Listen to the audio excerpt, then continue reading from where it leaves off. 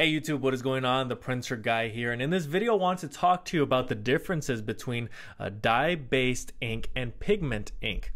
And really quickly here, getting into the video, I really wanted to show you a visual and really allow you to see that with dye-based ink, you have ink that is absorbing into another layer of the printed media or the receiving media.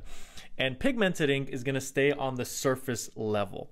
That is a really quick understanding. I'm going to get more in depth on kind of what that actually means. But if this video ends up being helpful, please make sure to like the video. Any questions at all, comment below.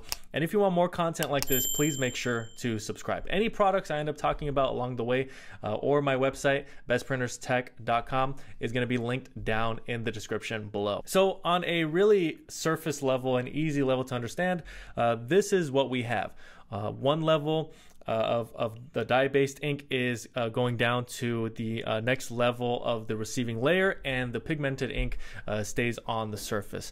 Now, to really understand this a little further, dye-based ink is a lot less expensive. It's water soluble. It's fully dissolved with water.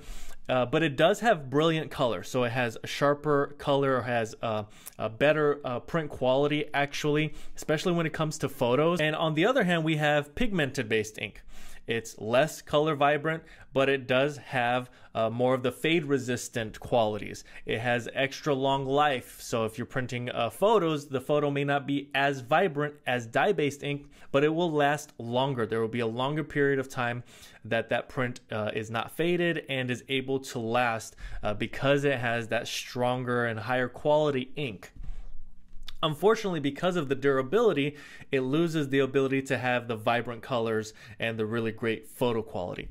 On the other hand, dye-based ink, less expensive, higher quality, but is susceptible to some of the different things that would allow it to be faded, that would allow the print to be deteriorated more quickly, a lot more quickly than with the pigmented ink. All right, here is a quick summary of the differences between the dye-based ink and pigmented ink. I really hope this video is informational to you and you're able to get all the answers and know the differences, because on the bottles, before you install them and before you purchase a printer, you can see, because a lot of, for example, the Epson EcoTank models, one model will use dye-based ink and another will use pigmented based ink. And you really need to know the difference, because one is higher quality, but the other is a little lower quality but more vibrant. So it can be complicated to understand, because that's kind of a contradiction. If it's more expensive, it should produce higher and more vibrant, higher quality and more vibrant colors on the prints. But that's not the case.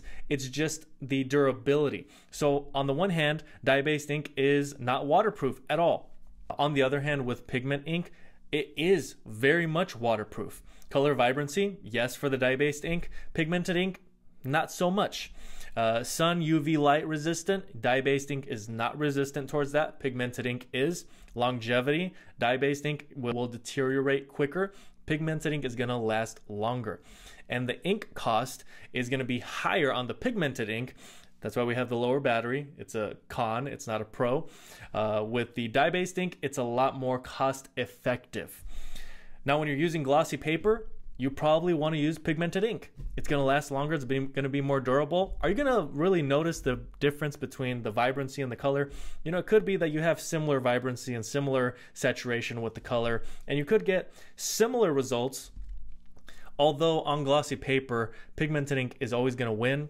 And really, you should mostly be using pigmented ink on glossy paper. There's going to be that higher durability. All right, so I really hope I was able to explain what the differences are between dye-based ink and pigmented ink. You can read on the label of the bottle of ink that you're installing on your printer whether it's one of these two. And there are printers that only will use the one type of ink system, or that are really made for the one type of ink. And so you really want to be aware of this, especially when you're printing with bottle-based printers, because this is the difference in ink that you would be having to choose between. On the one hand, you have some really big advantages, some other disadvantages, and the same thing on the other side. Dye-based between pigmented ink. I hope this video was helpful. If it was, please make sure to like. Any questions at all, comment below. And if you want more content like this, please make sure to subscribe. That's all I have for now. Thanks so much for watching, and until next time. Thank you so much for watching until the end of this video. I handpicked 2 videos that are here on the screen for you to watch next. Also consider subscribing to this channel.